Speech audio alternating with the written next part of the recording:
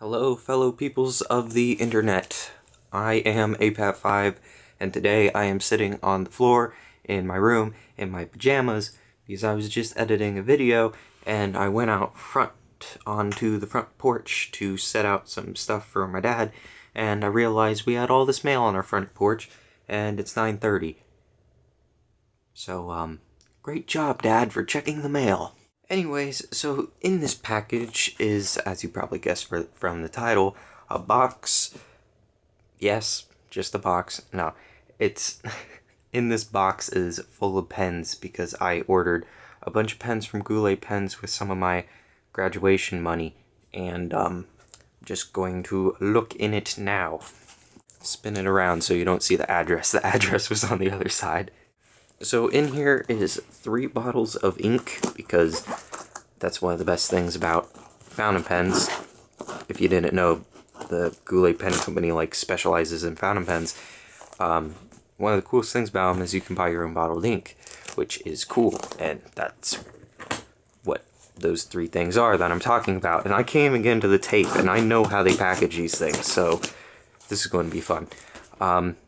If you can't tell, this whole box is wet because it's been sitting outside all day, and I'm just glad I know how the Goulet Pen Company wraps this, so I don't have to worry.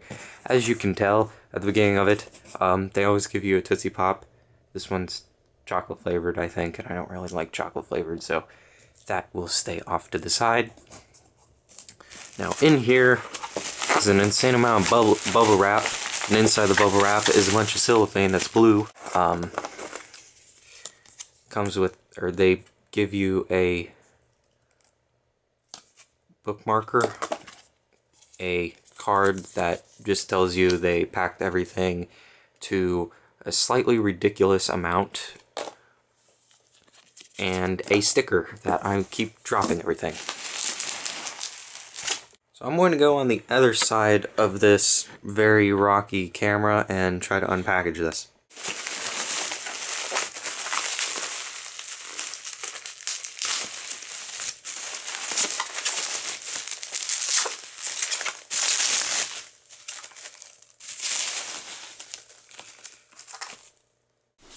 As I sit accidentally on all this bubble wrap is very loose and bubbly, so I can't wait to pop all that. I can see all the boxes of ink here. I'm going to try not to show too much off at first because I want this to be,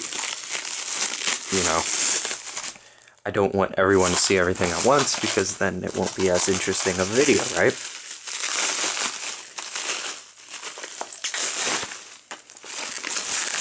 All this wrapping. Okay, a pen fell out. I'm gonna put that over here. So, I think this is where we'll begin. This is a bulb syringe, which is like those things that parents use to suck the boogers out of children, and they're terrifying. However, this is for a completely different purpose. This is to clean a pen, because it's easier to suck up water with this and then push it through the sort of section of a pen and through the feed and through the nib to get all the ink out of it, instead of constantly filling it and emptying it with water.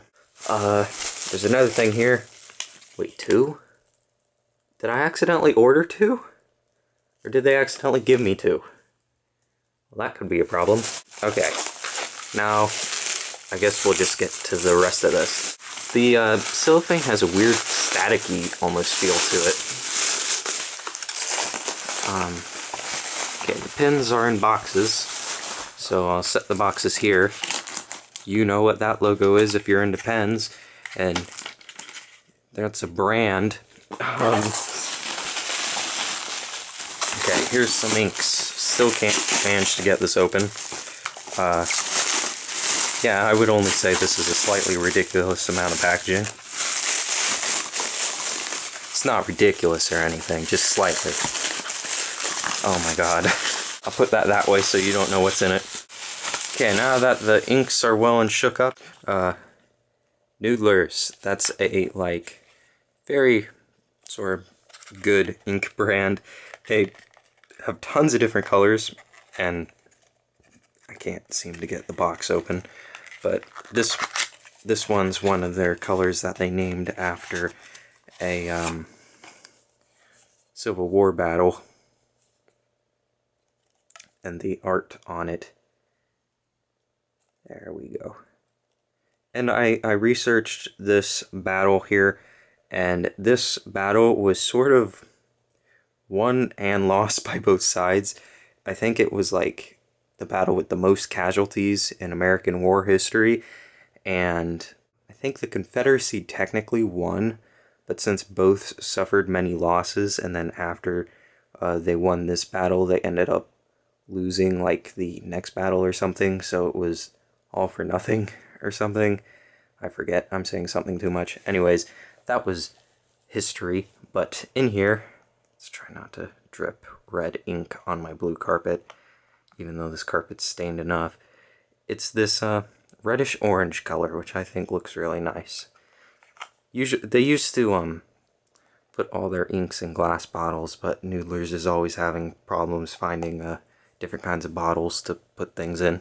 So this I can actually leave out on my desk because it's not a translucent bottle. Translucent bottles, if you leave them out on your desk too long, light might affect them. Then this is really cool. Actually, I should probably show this last. You know what this is.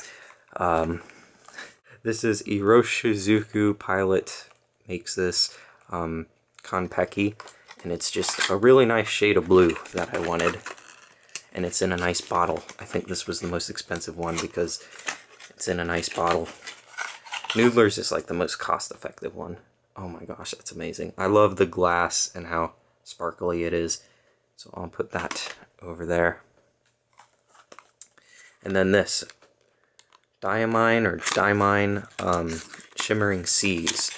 Now the cool thing about this ink is it's like a bluish color. You can't really tell in this. I might show up some photos, but there's gold specks in it, and when you write, you can sort of see gold flecks in it. Yeah, you can see how sort of sparkly that is in there.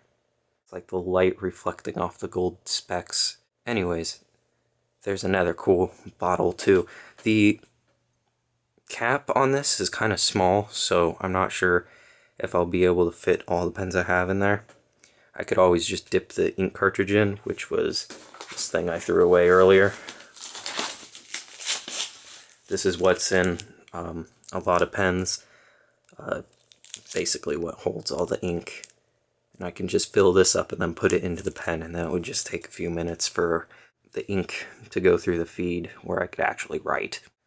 Okay, now this, everyone's been telling me to get one of these online, but I really like the Jinhao's, actually, which is like a really cheap Chinese pen brand. And I recently got a Pilot Metropolitan, which writes really nice, but I don't really like how it feels. So I decided to get this, which is another starter pen, as people call them. It's the converter here is to go in this, by the way.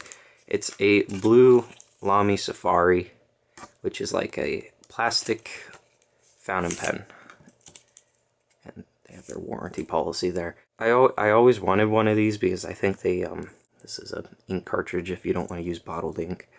Yeah, I always thought these looked cool online, not really the design of it, but just that they made a pen out of plastic. I don't know. It looks darker blue than it does on the camera, but I think this will force me to learn how to write properly, because I write like this. I sometimes write sideways like this, but maybe this will force me to write properly again. So that's the my Lamy Safari that I bought with the ink converter, which just goes where that ink cartridge was, and I can fill it up with ink. Save this for last because that's the coolest thing I have here. Then this fell out of the box, or of the bag when I first opened it. It's a very sparkly Jinhao X750. I already have an X750, but I thought this being very sparkly was cool. I mean, it's not much different than the other thing. This comes with a free ink converter with that Lamy Safari. I had to purchase it. So the Lamy Safari with the ink converter is like 35 bucks. I'm not sure if I would call that a starter pen when you can get a TWSBI Eco for that money, but these are really cool. These are like $7. You can get them for like $3 on Amazon, but I bought it from Goulet's for $10 because I really like their business. And this is a TWSBI pen. This is not the TWSBI Eco. I can't open this. Where's my knife when I need it? This is a Kershaw something or other. Speaking of random branded stuff, as I poke my pillow over there.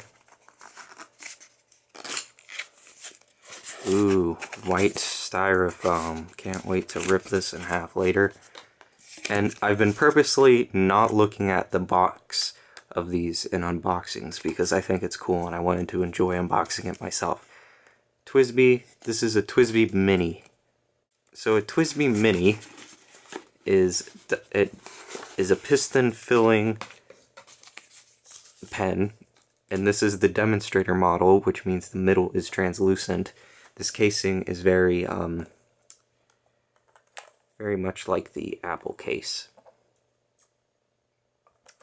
TWSBI manages to make really cool looking pens with, like, most piston filling pens aren't under $100, I feel like, but they make these like really nice pens inexpensively because they operate straight out of Taiwan. It's a Taiwanese company. The tape isn't Scotch tape, so it easily actually comes off with your fingernail, which is nice. It's unlike those stupid GameStop stickers you can never get off. Anyways, I got the tape on my hand. Yes, so this is the classic model, and the classic model has the black cap and knob on the end of it, but it's translucent in the middle. They also have a completely translucent one and an all black one. But I went with this because I thought this looked super cool. Now, since this doesn't use converters and you basically just twiddle this thing down here to make the piston go up and down to fill it with ink, that is super smooth. That is smoother than any converter I've been playing with.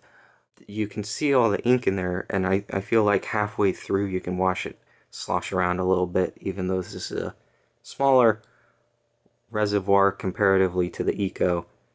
I just think that that's going to be really cool to use. Since I have semi-small hands, I feel like I could write with this without it posted, but I will be writing with it posted. It twists on the back, and then I got it sort of sideways on there, but yes. I don't really know what to say. That's really cool. All these pens are in a medium because I don't like how fine a fine is. I'm sort of in between a European medium and a Japanese medium. I like somewhat of both. I don't want anything bigger than a European medium, and I don't want anything thinner than a Japanese medium. So I just always end up getting the mediums. This TWSBI pen looked to have a European nib size on it when I looked on Goulet's Nib Nook. However, some people said they're more like a Japanese pen because they're made in Taiwan. However, I don't know who to trust, probably the Goulets, but I can't get over this pen. It just looks amazing to me. I really like how this pen looks, and it's got the nice TWSBI logo up there. The Eco doesn't have this nice of a end on it. It's more of a cheaper look because it's a cheaper pen. The TWSBI is an amazing price point pen. I was thinking about getting in, or did I say the TWSBI? I meant the TWSBI Eco is an amazing price point pen, and I really was going to get that originally, but I ended up getting that because I had the money and I thought it looked cooler. So I managed to get a Lamy Safari, a TWSBI Eco. Hopefully the Lamy Safari writes really good because everyone's been telling me to buy that. Got this really sparkly pen. It's probably kind of feminine for me to be writing with, but I think it looks cool. I'll just tell people I'm a magician and this is meant to confuse them or something. A really nice blue bottle of Roshizuku Kanpeki. 2 of these things, I only meant to get 1. However you pronounce that place. And Shimmering Seas, which is another cool ink. Yeah, so I'm going to be playing with pens for a while. I'll see you guys later.